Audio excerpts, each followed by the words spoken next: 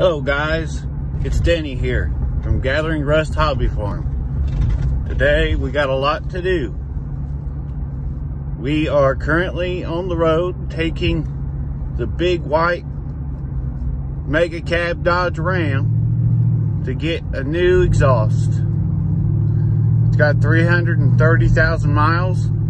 It's got the 5.7 HEMI in it, and it's time for that muffler to be replaced. So that's what we're doing today. Already unloaded a load of firewood and stacked it. Going to get out the Stihl 391 and cut up some debris that's fell down through the winter storms. And so we've got a lot to do today, and hopefully we can get that cleaned up today. So that's what we're working on today. Look forward to showing you how things are done around the farm.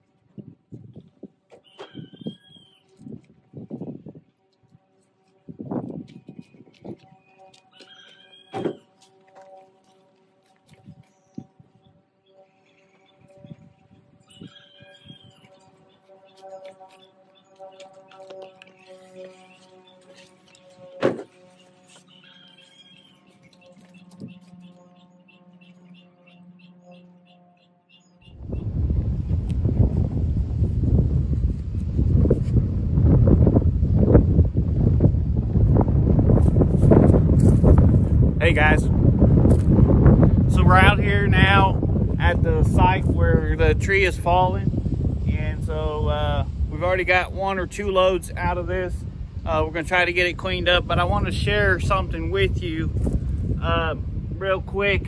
On a Stihl chainsaw, if you look at the fuel, when you're putting your fuel in and your bar and chain oil, I have seen a lot of people that will put it in the wrong one. So they'll put the bar and chain oil in the fuel side, and they'll do the opposite, and they'll wonder why their saw isn't running properly. It's an easy mistake to do, but I'd like to show you a way that you can easily remember. On the front of your saw, you have a cap, and on the back of the saw you have a cap. The way that I remember it, the front of the saw is closest to your bar, so that is your bar and chain oil. It's closest to the bar, so this one is for your bar and chain oil. This one is for your fuel. It's closest to the throttle right here, your throttle trigger. So the one that's closest to your throttle, that is for your fuel. That's just an easy way to remember what you are looking at here. So just wanted to share that with you. Might help somebody. I hope it does. Let's get started.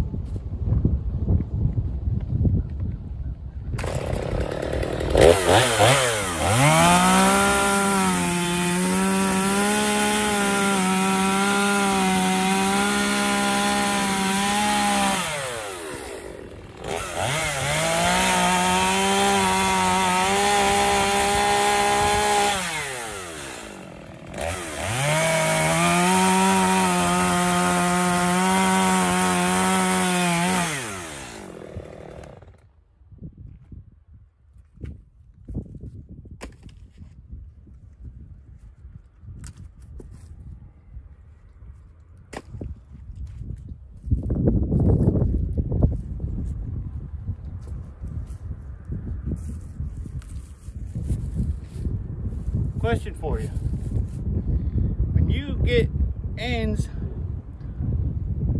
that won't go into be split, leftover stuff, what do you do with them? Leave it down in the comments below. I'd like to know. Right now we just burn them in our big fire pit in the summer, but just curious what you might do with them. I know my wife will take some circle ones, and sometimes we'll make art out of them. Some people will use them for centerpieces, put candles on, things of that nature. Curious what you do. Let me know.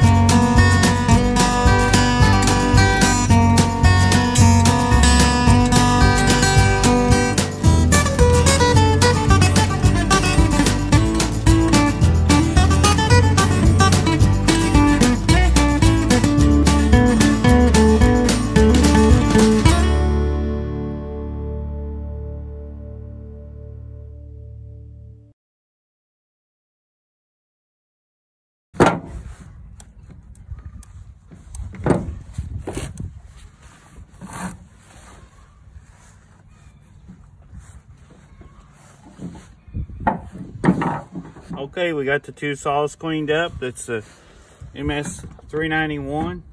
It's got a 20-inch bar on it. And then this is the MS250.